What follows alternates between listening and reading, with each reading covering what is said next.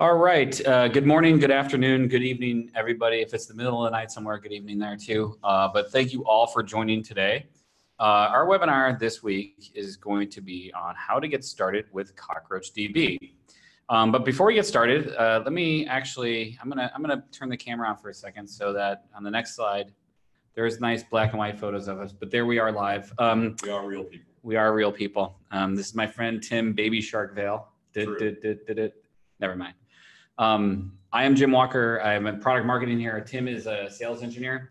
And so before we get started, I just want to do a little bit of housekeeping. Please do ask us questions along the way. There is a QA panel. I'll be working with Charlotte here in the room to make sure that we get the questions and feed them into Tim. Or if I can answer them, I'll try to answer them as well. At the end of the webinar, we will conduct a survey. We love feedback. We've gotten some really good feedback has made us change the way we do things here. So we'd love to get back that from you. And before you ask, yes, definitely a recording of this webinar will absolutely be available. There'll be some good links at the end and some value going forward too to get started with Cockroach yourself. So for that, I'm gonna jump into a little bit of a setup here, and then Tim's gonna do a quick demo. So I'm not gonna subject him to our faces for too much time. All right, yeah, we can turn the video off. Okay, good. But hi. Okay, so, a lot has changed over the past couple of years. I've been seeing kind of cloud adoption happen over the past kind of, 5 to 6 years, build and build and build as companies kind of race to, erase kind of OpEx and move to CapEx and like the whole cost structures of what's going on and everything. And I think today, the practical reality is everything is being deployed to the cloud. Either you're self-hosted in terms of it's your own cloud, which basically is typically hosted by one of the cloud providers, or you're using just public cloud ECS or GCP compute or whatever that is, right? And honestly, pretty much everything has moved to the cloud. And I think the various different pieces of our application stack have all kind of migrated to the cloud as well. We see the advent of Kubernetes for orchestration, and we had the advent of containers and being able, the flexibility to deploy anywhere, this sort of things. There's a couple layers though that I think are struggling. And so when we get to storage, I think people still struggle with. And for us here, well, we're a database company. The database itself is actually a really big piece of this equation. And so, Merv Adrian is an old friend, somebody I've known for quite some years, and somebody I look up to and respect. And he had a post that came out a couple weeks ago. It said, the future of the database management system is cloud, and that any sort of like on-prem or legacy type capability is a thing of the past and really a special requirement. And I couldn't agree with him more. And I think we're all seeing this as people race to move their applications to the cloud. What is that database that they're going to use with that? And becoming cloud native and actually deploying things in that way is paramount to the success of many of these organizations. So, we're seeing that, but when you move to the cloud and you start using containers and you start going down the path of distributed systems, it's difficult. It is a new paradigm. In fact, myself, I'm kind of originally a client server and then web servers and all these things. It was a paradigm shift for me to start to understand Kubernetes and how all these things work. The complexity is high. But I would argue that in any distributed system, especially around data, there are two essential truths of which need to become embedded when we start thinking about a database in the cloud. And when we have distributed systems and we have applications and services that are distributed across an entire planet, there's two big challenges that come into play, especially around the database. Number one is the speed of light. So this is actually the person who, I can't ever say his name because he's got an O in his name that I can't pronounce. Sounds good. Wikipedia, exactly. I'll go with it. So there is the speed of light. So, there's going to be latencies as you have applications accessing data from different parts of the planet. So if you have a single node of a database or a single instance of a database running, say, on the West Coast of the US or somewhere in Portugal, the applications that have to access that have to deal with the speed of light. So how do we make data accessible on every corner of the world, but set the expectable, an acceptable rate for access, right? So that's a speed of light problem. And so how do you actually approach the speed of light in terms of reducing latency in distributed systems? Now, in a database, there's lots of things that have to happen. It's one of the big things that we architect to here at Cockroach Labs, our core team and some of our engineers led by Andy Kimball and some others, Pete Mattis, a bunch of guys. you know, they focus heavily on the speed of light problem and how do we optimize latencies to that goal. Now, the other thing that's going to happen is everything fails. I think Werner Vogels even says on stage, right, you know, the CTO of AWS, everything's going to fail, and it does. And that just happened to them last week. There was a whole data center that went out for Amazon, I think, right? So these things happen. And so how do you protect yourself and your applications from failure? How do you minimize RPO and RTO, these recovery points, right? They cost money. And in some certain mission critical applications, you know, architecting against failure is extremely difficult. Now, doing that with the database, with legacy databases, we just believe that's ridiculously difficult to do. And you know, at Cockroach Labs, what we've done is we've architected something from the ground up to really meet the needs, or to really kind of, you know, balance these two essential truths with usability and providing true SQL and serializable isolation and lots of things that we'll talk a little bit more about in a database. And so for us, it's, you know, there's a combination of this world of everybody moving to the cloud. When you get there, there's these distributed systems, and there's two essential truths that you have to actually fight. And so we're here to fight those truths for your database. And that's really kind of what we've architected. Now, there is an emerging class of product that's focused on this problem. You know, we call it distributed SQL. I think some of these solutions were dumped into a larger category called NewSQL, but I find NewSQL to not be representative of what's going on. This is truly distributed systems and truly SQL. So, you know, doing these things is not simple, and there's like some core kind of requirements from the database itself to meet this next evolution. And, you know, number one, if it's database, you're going to do anything relational, it's got to speak SQL. So I think that's just table stakes, right? If we're going to actually do this, we're going to have distributed systems. It's one thing to, you know, get flexibility, but in flexibility is complexity. And so we don't want to add yet another layer of complexity to your microservices and all your new applications for the database. We want to keep it as simple as, you know, implementing Postgres or MySQL is today. We want, you know, how do you actually erase that out? And in fact, we want to actually make it even more simple than that. We don't want you to have to actually deal with manual sharding or any of those things. So, you know, we don't want to have to deal with active passive setups and all these things. Like, let's actually erase all of that complexity. Let's let the database deal with some of those things in a more automated way, and the way that distributed systems are designed and architected. If we're going to be a distributed system, well, it's got to be everywhere, right? It's got to be, you need to be able to replicate it into any region of the world. And it needs to be extremely resilient. I think that's, you know, fighting the everything fails thing is paramount to what we do here. And then finally, if you're, or actually not finally, I have one more after that, right? If it's going to be hard EBS, ACID compliance is huge. And doing ACID compliance, and to the level that we're doing, we're actually implementing, you know, serializable isolation. So this isn't like eventually consistent, but a truly consistent database at distributed scale, difficult to do. And so, you know, I feel that these are core requirements of a distributed SQL database. Now, this last one gets really important because this gets into the speed of light issue. If you're going to have data that's globally accessible, or even two regions, multi-region, one region, 2, 10, you know, having that data close to where it needs to be accessed, either the user or the app or however it's going to be used, and architecting your implementation of the database to meet those needs is really critical. So being able to take at the row level, being able to tie data to a particular location, to me, is just, it's a requirement to do distributed SQL. Anybody can do 2 regions. Start to do 3, start to do 4, and latencies become a big problem. And so this is one of those things that, you know, part here at Cockroach Labs is really critical. And I feel as we venture out into this new distributed world, you know, the speed of light is actually something it's a real thing. And so how do we actually combat that? And so, you know, this is the kind of core kind of understanding of what that is. So before we get started on kind of how to get started with Cockroach, I just wanted to give you the core requirements of what we're working to, but then give you a little sense of the architecture itself of, you know, how we actually went about this. You know, to us, in a truly distributed system, there's shared nothing. This isn't like a database that has distributed storage underneath and a bunch of nodes on top of it for read access and whatnot. No, I mean, this is truly like architected under the principles of something like, you know, the way like Kubernetes is architected, similar way, right? Shared nothing, right? These sort of things, and completely atomic in its own being, right? And so at the core of what we do is a database, you know, an instance of CockroachDB that takes part in a cluster. is the same binary no matter where you're at. In fact, every instance is going to be able to do the same thing. So this isn't like there's transaction nodes and storage nodes and different types of things.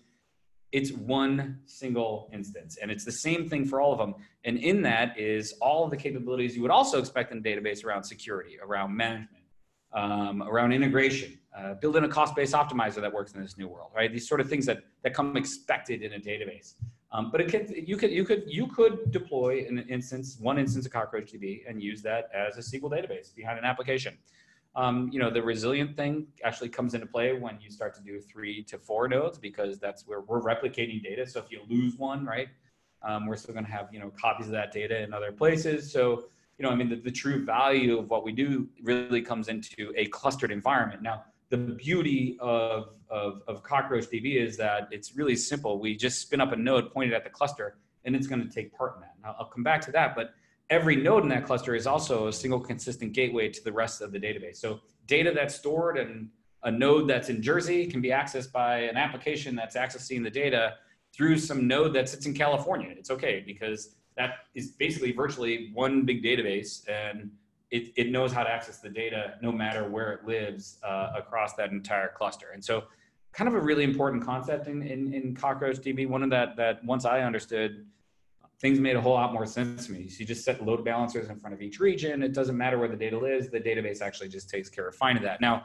as I noted, we could take a node, spin it up, and as long as I have a TLS connection pointed at the rest of the cluster, it's just going to take part in this thing called global coordination, which, this is where things get tricky in distributed systems. How do we coordinate transactions? How do I, when one transaction happens in one part of the world on an account, and another transaction happens in across the globe on the same record at the same time, who wins, right? The database should deal with those conflicts, and does. And we've taken, we've gone to great lengths to not only do that and coordinate that, but to do it at an acceptable performance point.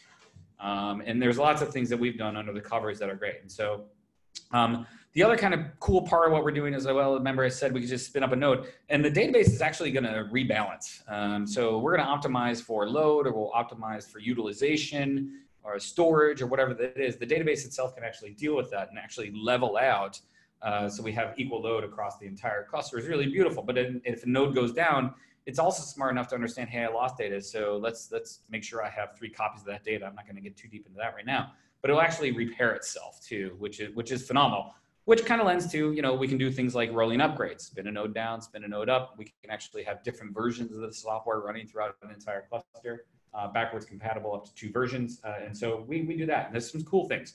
And then, attaching data to a location is like I was talking about, important for latencies, but incredibly important for some use cases around, some people actually want to use this for compliance, so that, data that was created in some country just lives in that country. Or, when California gets their kind of GDPR-like laws, is data that's created in California live in California?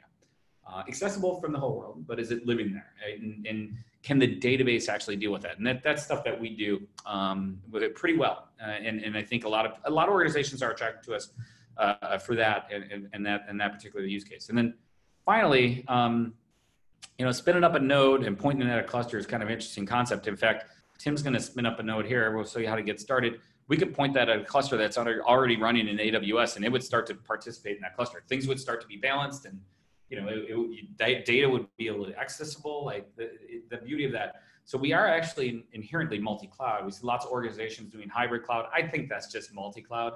And where they have a database that's on-prem and in the cloud, and they're able to basically segment which data is living on-prem versus in the cloud as well. We can also segment things like network traffic as well, so that only certain traffic is actually, going back and forth between these environments.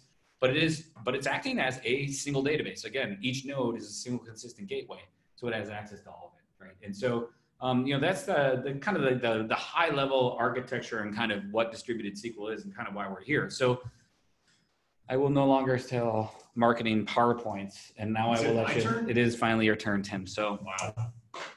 Yeah. So a couple things. I thought I would kind of walk you through how to get started very, very quickly running a Cockroach cluster. Now, as Jim said, we are very much infrastructure agnostic. We can run on-prem, we can run in containers, we can run in the cloud. Doesn't really matter to us. But the example I'm going to walk through today is how to get up and running very quickly in Kubernetes. And there's a couple kind of pieces of documentation or things that I would point you to, and we'll certainly send a follow-up with these links. I'm going to go through the process of starting a local cluster, Cockroach cluster using Kubernetes. This is very, very well documented in our excellent documentation site.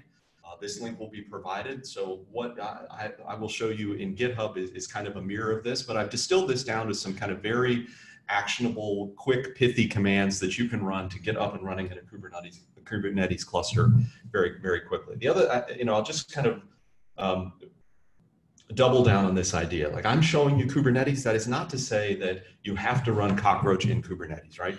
Cockroach as a cluster can run in any sorts of technologies, but Kubernetes, as we all know, is very much an emerging and necessary technology for certain workloads. So that's going to be kind of what we show today. But again, we can run. You knew I was going to ask you that question, didn't you? I know. Yeah, exactly. It was, so how much are you seeing Kubernetes worth, versus kind of like other types of installs, Tim? Everywhere. Yeah, everybody's it's majority talking about it.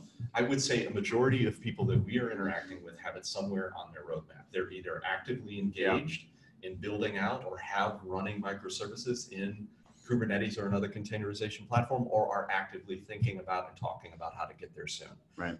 It is pervasive for sure. Now, again, what I'm going to show you is how to spin up a quick Kubernetes cluster running locally. Our documentation goes through how to do this in the various cloud providers. There are certainly lots of options on this technology stack. I'm just going to go through kind of a very quick example of how to do this locally. Great. Okay. So I won't spend a lot of time on prereqs. I don't want to sit here, have anybody watching me download things.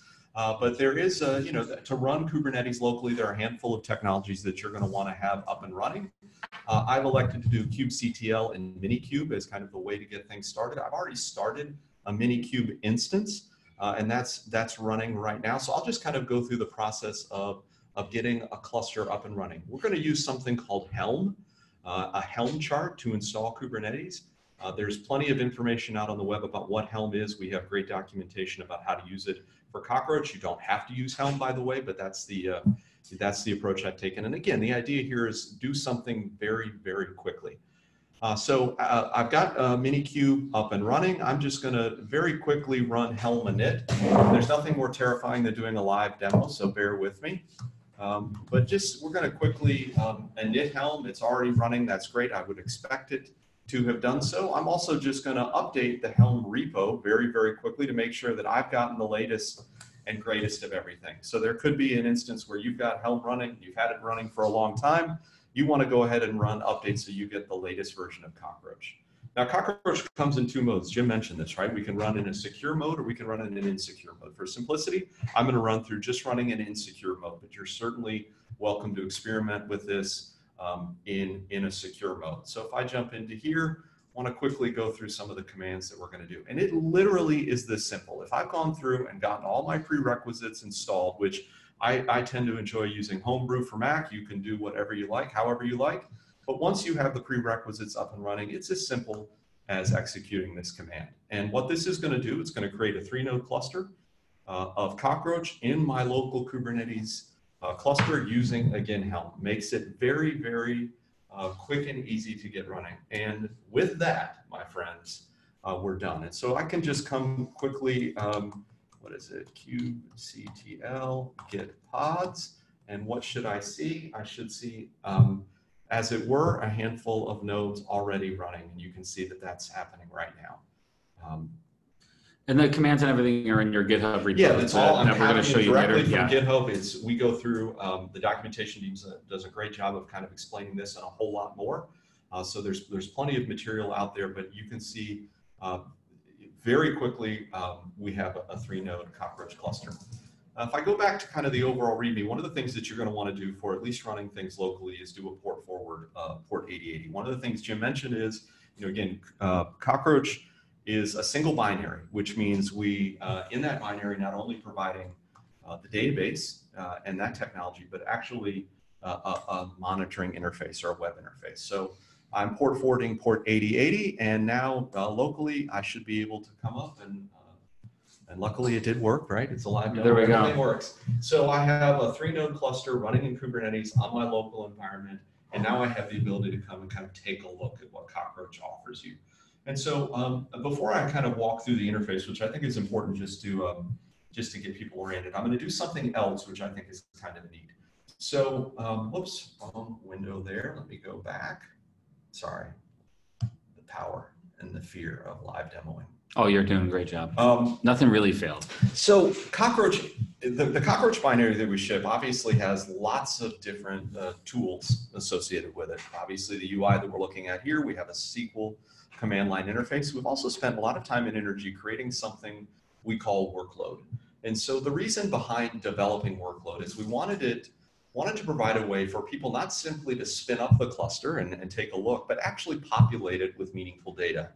So that they could get a sense of how to create a schema, what a schema looks like, and then execute actual work on that schema so that you can see different things in the interface. And I'll do that very quickly without having to go run to a different team and figure out what schema to load and go figure out a way to load data. Like Workload will handle all of that for you.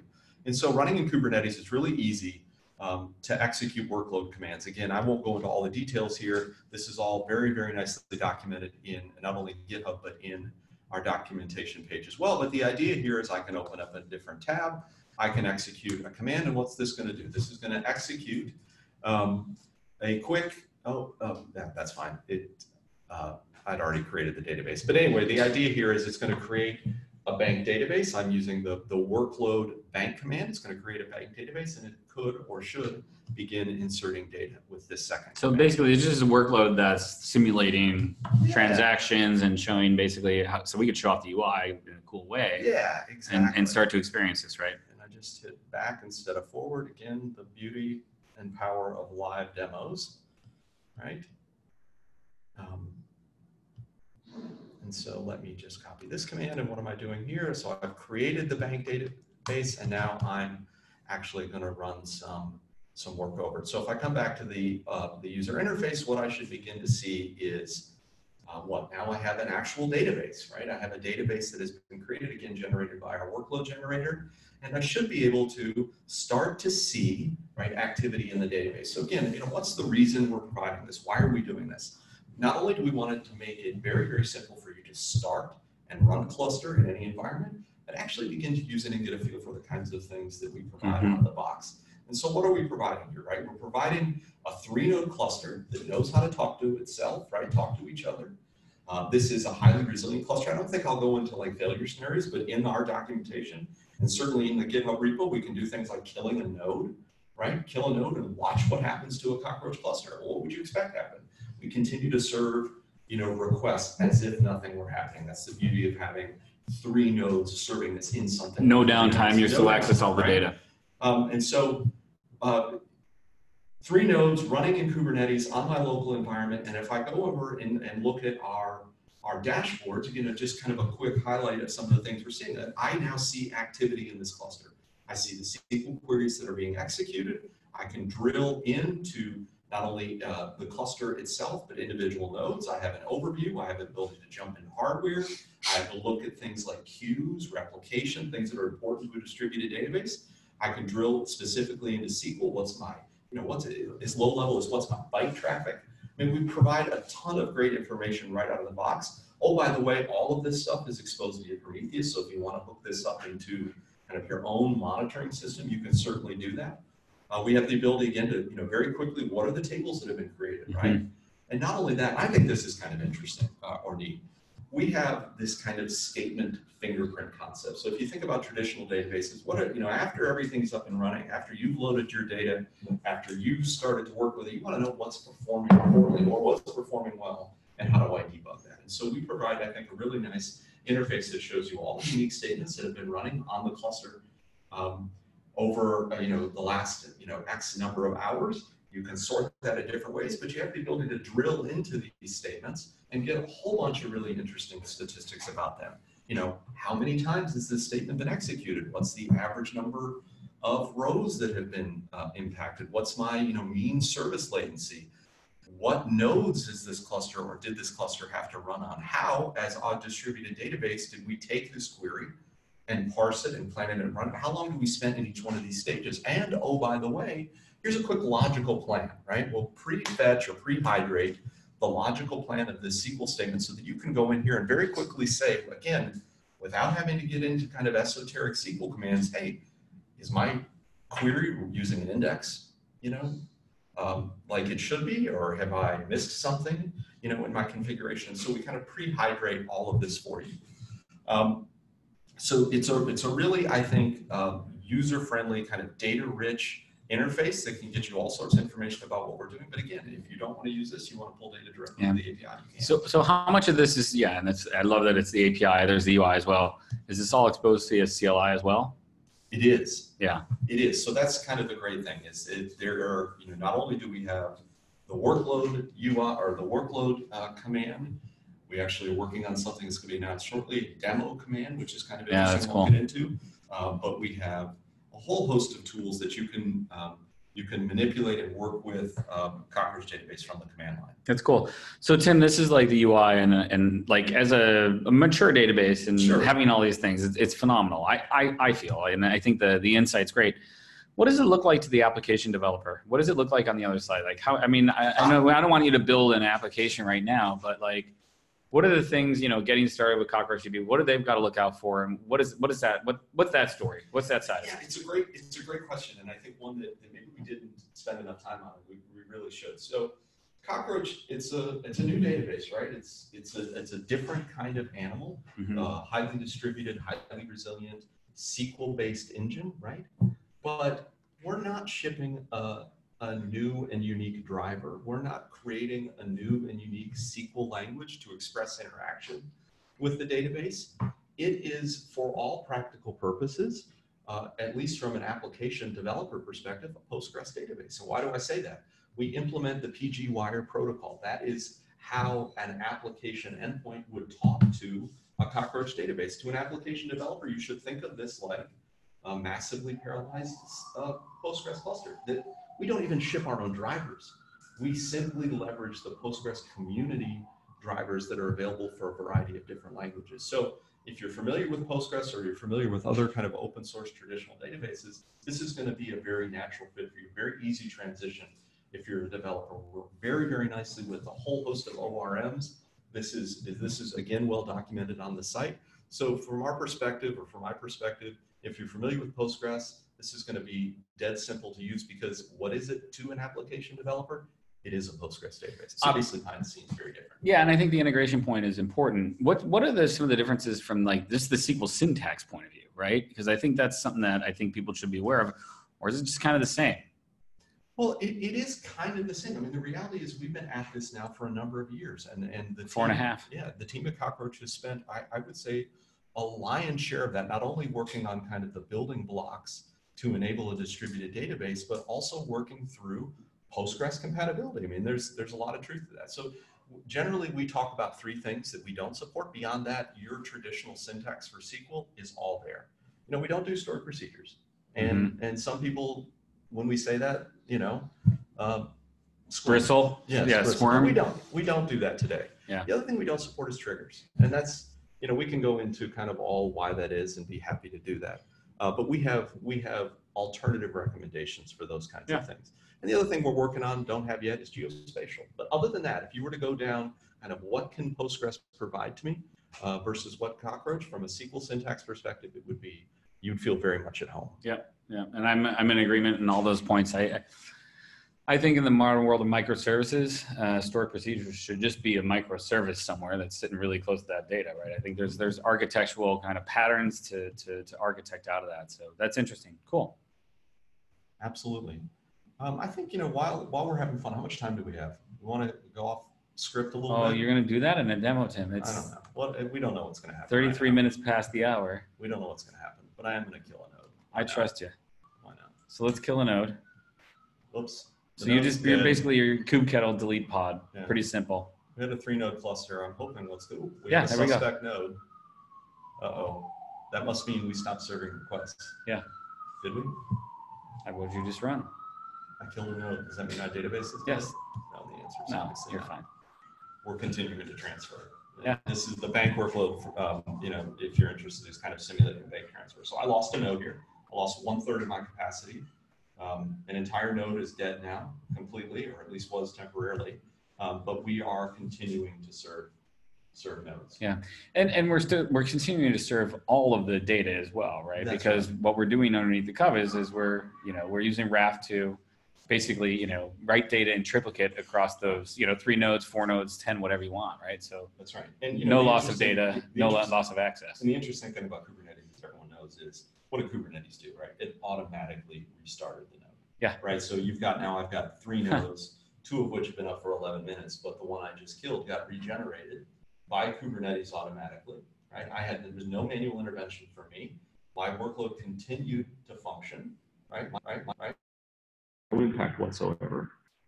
And we are continuing to generate. The other thing, just real quick, now we're way off script, but that's okay too, I suppose, is I will add a node. And this may not work, but it's fun nonetheless to try. This kind of highlights some of the unique capabilities of Kubernetes and our ability to work natively in that space. And so I've scaled up my cluster, right? And what I should see, and in fact I do, luckily it did work, is that now my cluster is 4 nodes instead of 3. And so, the power of kind of Cockroach's fundamentals that allow it to scale and distribute data so easily is like a perfect fit for Kubernetes. And maybe just to kind of bring the whole demo thing home, like this was really easy to do. Once I had all my prerequisites, I'm executing a single command, leveraging Helm to download and install my cluster, and that was it. Yeah, interesting enough too, Tim. There's a lot of conversation around operators in the Kubernetes community, and I think what Rob Zimiski and the team has done at Red Hat about promoting them and making them kind of a really cool thing is really, really important. Do we have an operator? We don't yet, but we're building one. Yeah. And the reality is we haven't gotten there yet because we don't really need it, do we? We don't really need it. Right. It was this easy to do, right? Mm-hmm. We can accomplish a lot of this with kind of the primitives that exist today. Right. And I think, we're happy to have more conversations about that, and we're certainly doing it. Mm-hmm. But yeah, it didn't have to do it. Didn't have to create one to get up and running. And I think it just really comes back to like the architecture of CockroachDB and the architecture from just distributed systems in general and the way that these things work. The core principles of which are followed in Kubernetes are a lot of the same core principles that are followed here. In fact, the genesis of CockroachDB is really in the Spanner white paper as well, which, Spanner was, that's Spanner is to Borg as CockroachDB is to Kubernetes is what I think, Yep. What's the generally consumable outside of, Google, how do you create a database like this? And so it's phenomenal. So cool. You're done. You're not going to go out. That was pretty good. You went off the ranch. I'm pretty happy on you. I'm pretty happy it all worked out for you. Yeah, that would have been fair. So, all right, cool. Let me just wrap this up. I'll go back to the slides here. How do I go back, Tim? Let me help you. It's not my, It's the benefit of sitting next to you while we do this. Cool. Great. So as I noted before, common distributed architecture with Kubernetes, it's kind of one of the big takeaways. I think if you're deploying things like this, we did err on the side of the Kubernetes stuff because honestly, it makes some of this stuff really beautiful and really clean, kind of easy to do. So we're happy to help you through this whole process. I think, installing CockroachDB, just, spinning up 3 instances is equally as easy. I've got to give tremendous kudos to our documentation team. When I started here at CockroachDB or Cockroach Labs, excuse me, the documentation itself is what I learned how to do this stuff. So it's incredible. And there's a couple of pieces of documentation that I think would be valuable. We have a couple of links here. I know we're going to share them with you all after the webinar. They'll be in the presentation deck as well, of course. There is a webinar on actually deploying multi-region Kubernetes, which is a question that comes up often with us. My friend Alex Robinson did that with us a while back. He's been a wonderful advocate of the company. And then the GitHub repo that Tim was pulling some of his commands from is here as well. So that's just GitHub Tim Vail-Cockroach. And you can find a Kubernetes example folder there with lots of material. So Tim has opened up all that to you as well. We're always happy to get on the phone or answer things in our forum or engage with you to get started with CockroachDB. For us, we're wildly excited about this technology. we're wildly excited about, the future of databases and what we see is happening over the next 5 to 10 years. And we just feel that this architecture is definitely a candidate for what needs to be done to kind of define the way we think about data and the way we think about database and relational in particular in this new kind of global and cloud distributed systems world. So with that, I do have one last slide. Please do. We are also big fans of the cloud, of course, what we're doing. We're going to host a conference here in New York City next month called the Escape Conference, Escape 19. This is not a Cockroach Labs conference. We're putting it on, but this is a general conference about the cloud. Outside of the context of the large cloud providers, let's have an open forum and an open conversation around all those things that we think about in terms of how do we use multiple different clouds in our organization? What does it truly mean to be multi-cloud, and not just the technical point of view? What does it mean from a legal point of view and finance and administration and hiring? How do you even know which services are being used across the various different pieces in your team? You're naturally multi-cloud today. By the way, hybrid cloud is just a flavor of multi-cloud, I feel. And so we're going to have a conference here. We've lined up an amazing group of speakers. Some of them have already been listed at escapeconference.io. I would implore anybody to go check that out and join us here in New York City next month. And because you stayed with us and listened to Tim and me through this whole webinar, myself, Jim too, by the way, we are offering a 20% discount for you to sit through this webinar. So if you do register, just use the code webinar. You'll get 20% off your admissions. It's a nominal fee. And I think it's really, I'm excited because I think this is the first time this show's ever been done. Oh, and by the way, it's also an East Coast cloud show, which I'm yet to see of an East Coast cloud show. So we're excited about that. We'd love to have you join us as well. So with that, again, Tim, thank you very much. Yeah, thank you guys. I love doing webinars with you. And I'm honored to do them with you. I'll do them anytime. So we'll send an email link with the replay information. And then please, if you could, please complete the survey. We would love to hear feedback about what's going on. So with that, thank you very much and have a great day.